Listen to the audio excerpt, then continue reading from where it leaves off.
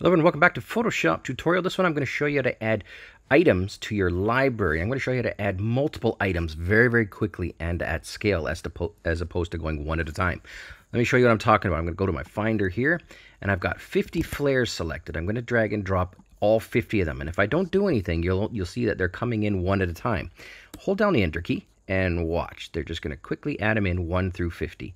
Now once this is done, and it'll take a few seconds, there we go. We've got 50 things that we're going to be putting into our library very quickly. The next step, go to Window, make sure there's a check mark beside Libraries. Here it is for me. So there's our library. I'm not going to click on Create New Library. What you want to do is click on the hamburger menu and then Create New Library from Document. This gets everything. Now I'm going to take 50 smart objects and I'm going to go Create New Library.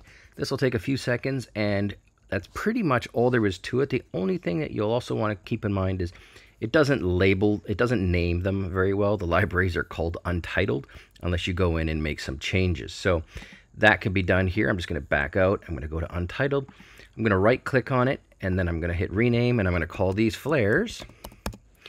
And then presto, there, it's added in. When I click on that, all 50 of my flares were added in and it took about 90 seconds. Thanks for watching. Ton more stuff coming up.